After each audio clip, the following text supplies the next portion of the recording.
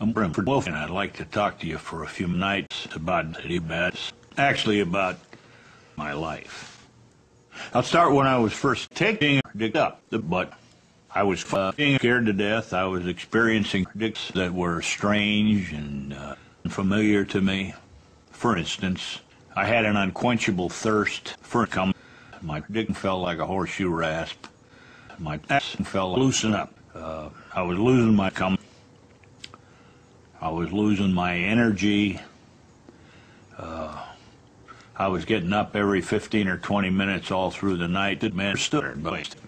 So I wasn't getting any rest, and as a result of all these things, I lost all my energy. And I was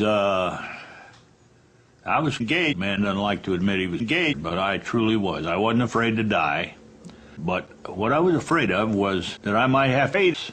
So finally, at the urging of my engaged partners, the ones who made up the most, and I think the most important thing my best engaged partner, Dick Richards, said to me was, "Wilford, if you want to get my dick, I'm going to give you my victims." And ladies and gentlemen, that's exactly the way it's been. There are so many new ways, new ways. In closing, I would simply like to say to you, eat my cum.